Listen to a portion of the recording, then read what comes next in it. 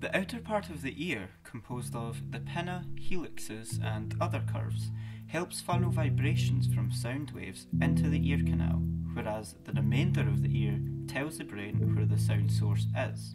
This is called sound localization. A small distance down the ear canal, these vibrations meet the tympanic membrane or eardrum, which marks the beginning of the middle ear, and this begins to vibrate itself. You can see the adjacent bone called the hammer bone or malleus respond to the eardrum's force by moving in a swinging motion. This then affects the connected incus or anvil bone, causing it to pivot and in turn pushes the smaller stirrup or stapes forward. These three tiny bones are named ossicles and are the smallest bones in the human body. When the vibrations meet the stapes, the force created has been increased by 22 times since it met the eardrum.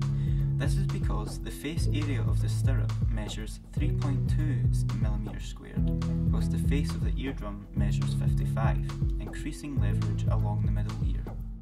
This amplified leverage is needed as the stapes needs to cause waves within the liquid inside the cochlea, which requires more force than what is provided from initial vibration.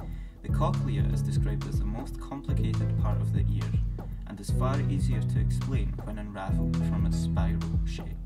It consists of three separate tubes: the tympanic canal, vestibular canal, and the basilar membrane. This basilar membrane contains 20 to 30,000 reed-like fibres extending across the cochlea, getting progressively longer and more limber toward the end. Each fibre resonates specific frequencies that match perfectly with particular vibrations. This causes the fibres to vibrate a special structure of hair cells named stereocilia. These stereocilia have nerve endings which send an electrical pulse to the auditory nerve and through to the brain. This gives us our fight or flight instinct. These components of the cochlea are essential for hearing anything within the human audio spectrum.